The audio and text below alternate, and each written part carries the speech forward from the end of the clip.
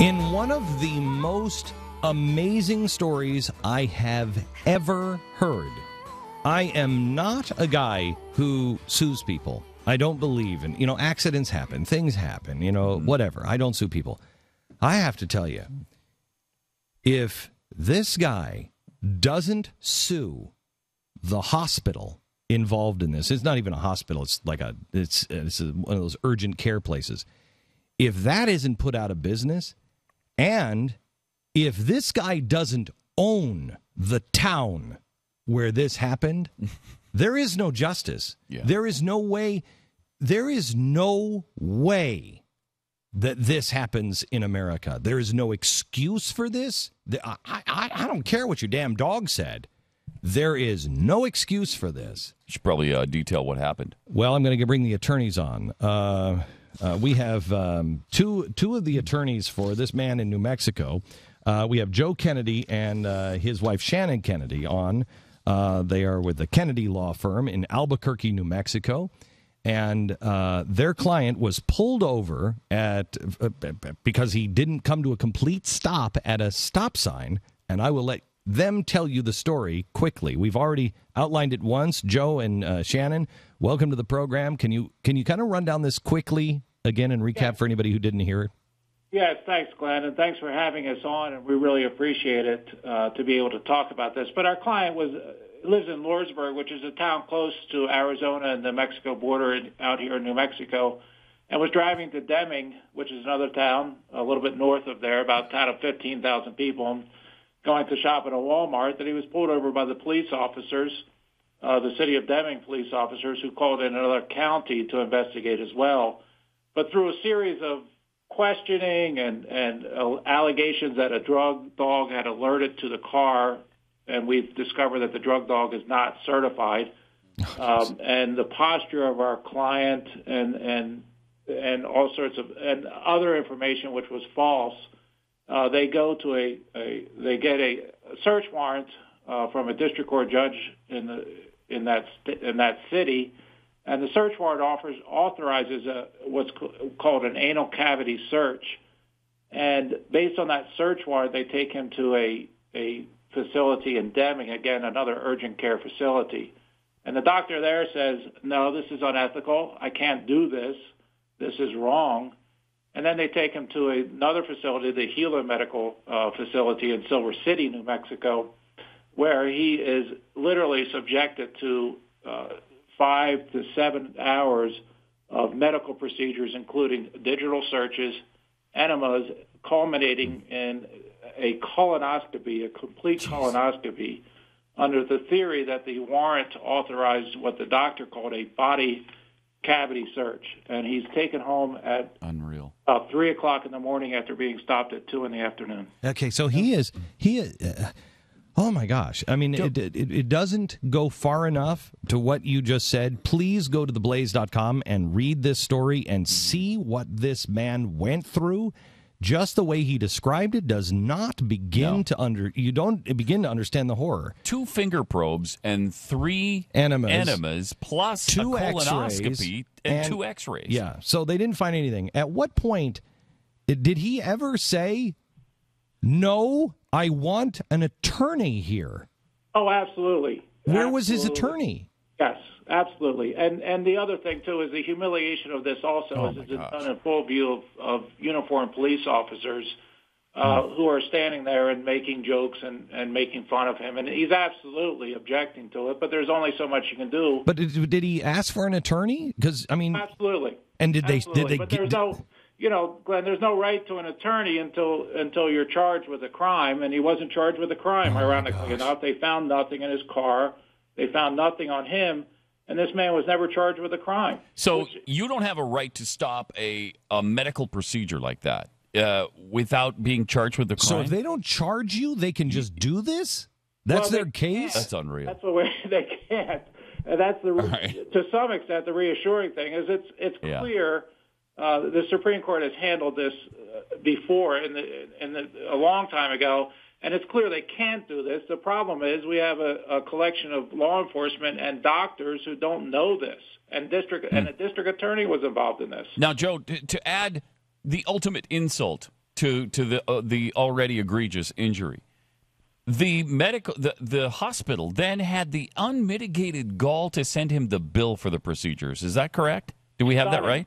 Absolutely stunning. You can't believe this until you read the actual medical report of the procedures. That had to be a few $1,000s. Was that a few $1,000 for the colonoscopy? How much was it? Stunning. How much? $6,000. Oh my gosh!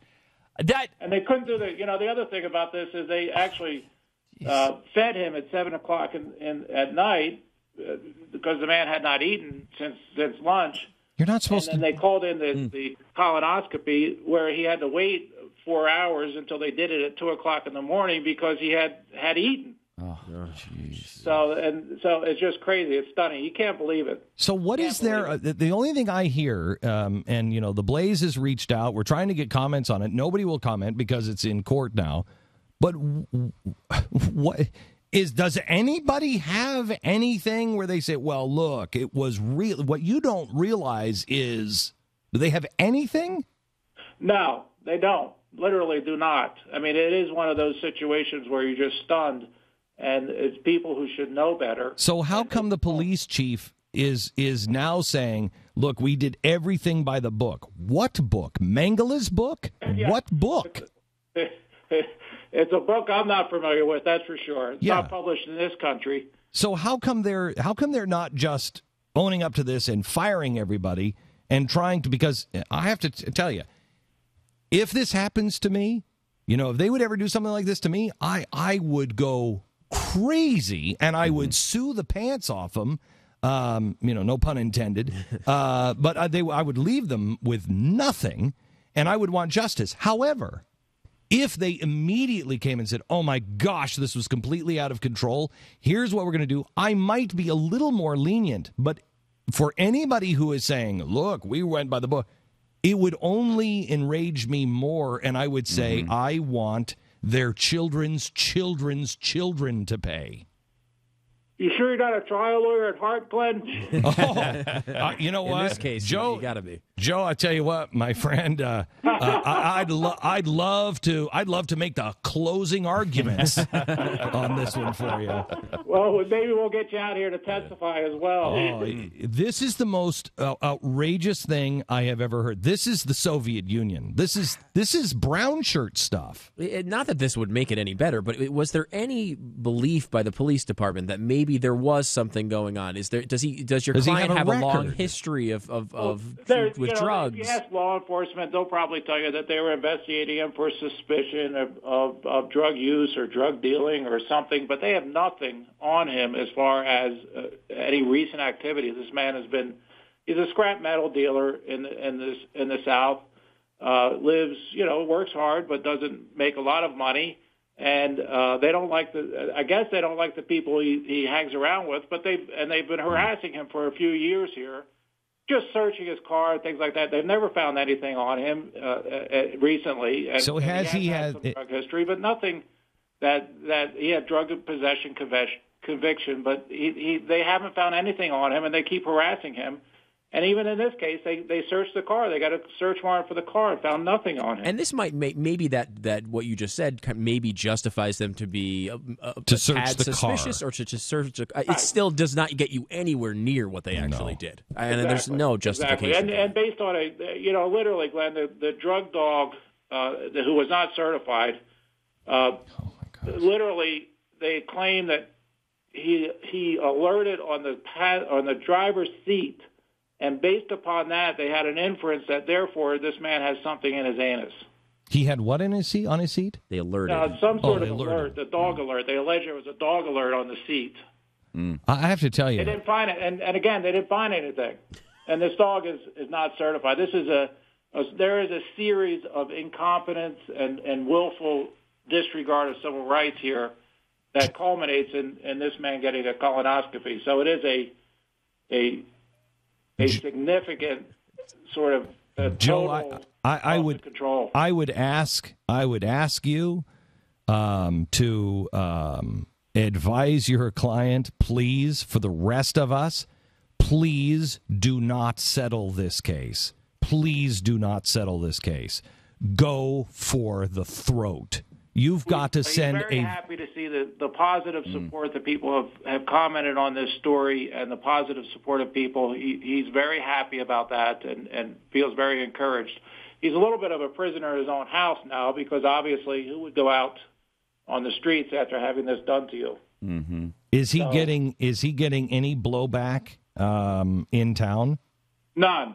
And that's a good thing about the media, Glenn, and that's why we're so happy to be talking about this, because you shine the light on this, they're not going to harass him or do anything to him at this point. So the community seems supportive of him? Absolutely. And there's outrage there? Absolutely. Yeah, that's good. This is something, I mean, this is what is the mayor of... nice place to visit. This does not, look good for us, but this is not how we do business. What does the mayor say? Haven't talked to him. Don't know, frankly. And that's a good question. I mean, I have to tell you, honestly, I've been to New Mexico before. New Mexico is a beautiful state. I was just saying to somebody the other day, because they live in New Mexico, and I said, I'd love to go take a vacation in New Mexico because it's really beautiful. It's just really, really beautiful. And something like this makes you say, what the hell is going on in New Mexico? No, thank you. I don't want to go. The mayor of this town should be all over this. Walmart should be all over this and say, look, we had a guy leaving our store. Should be all over this, too. We have a good, savvy governor out here who should be aware that this has gone on and should come out and speak out against it. Who's the governor? That's the guy from Clinton administration, isn't it? No, Susana Martinez. Yeah, no, you're thinking previous. Martinez, a Republican. Okay. Yeah. I mean, where does he stand on this? Has he said anything? I just want to say that, Governor Susana Martinez is a former prosecutor, and she would know better. And what is she saying? Has she said anything? Not yet. Wow. Well, I know that she is, as a former prosecutor, would want to uphold the Constitution of the United States of America. You would hope so. You'd hope so. And Susana Martinez is not. When she learns of this, is not going to be happy about this at all, because it does make New Mexico look bad. Oh, it makes New Mexico look horrible. It's something you would think she'd be commenting on. And I have to tell you, if I were the governor of the state, if I were the mayor of the state, if I were the chief of police, whatever it is, I would make it very clear, you're not covering anything. We are going to be very clear. We're going to do open books on everything. We're not going to hide anything, because this has to be fumigated. This kind of stuff. This isn't even close. I don't care if the guy had been in prison before. It doesn't mean that you can do this to a citizen. No. It's craziness. I mean, based on their own affidavit, where they said they had suspicion because he was standing in an erect manner, means they could do this to anyone. Yeah, as long as your posture's good. You said something like this was tried in the Supreme Court a long time ago. Yes. This has got to be something that happened in the South, with people of color. What was it? Because this is horrendous. What was it? Well, actually, there's a famous Supreme Court case, and I'm not sure where it originated out of, frankly, but it involved a stomach pumping for an allegation that a gentleman had swallowed drugs and the officers had actually seen him swallow the drugs, and they took him to an emergency room and had his stomach pumped for the drugs. And the Supreme Court said, we understand the need to prosecute folks, but we're going to draw the line at invasive medical procedures. This is literally, the Supreme Court said this is too close to the screw in the rack. Wow, amazing. Guys, thank you very much. Joe and Shannon, you let us know how we can help. Please stay close to us on this story, because we will follow this story till until the happy ending at the end of this one. Anytime you want a trial lawyer on your show, Glenn, just call us. You got it. You win this one. Yeah. You win this one in a spectacular way, please. Thank you very much. All right, Joe Kennedy and Shannon Kennedy of the Kennedy Law Firm in Albuquerque, New Mexico. Amazing story. Usually you can say at the end of one of those, like, unless we find out that the client did this. No, I can't even come up with anything. No, there's nothing. No. That's why I said, even if he just had gotten released from prison, I don't care. Yeah. I don't care. I mean, maybe if he was saying, I swear there's something in there. You guys better keep looking. Maybe if he was saying that. That's about the only thing I can come up with. Yeah, I put it in there 15 minutes ago. It's in there. Find it. Must be deep. Find it. You know what I'm going to need is a colonoscopy. I challenge you to find it.